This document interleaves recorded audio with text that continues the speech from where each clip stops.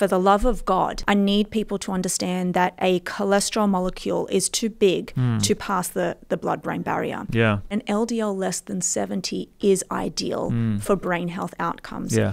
But then we've got people like Paul Saladino, who is arguing that even an LDL of over 300 is not a cause for concern. So I can understand why there's so much confusion in this area. That is, I think, a very naive opinion that isn't reflective of the science that we have today. Even if your insulin resistance is great, you know, all the other markers of your health are great, but you've got a high apolipoprotein B or LDL-C, you are on the trajectory towards cardiovascular disease regardless. And I don't care how clean your diet is, it's very hard to control for the other risk factors for cardiovascular disease, like stress, like environmental pollutants. You can live in the cleanest environment possible, but you're always going to be having some impact on your body. Poor sleep, for example. There's lots of things that you can't counter. You got to control the controllables, and one of the big things that you can control is your cholesterol numbers.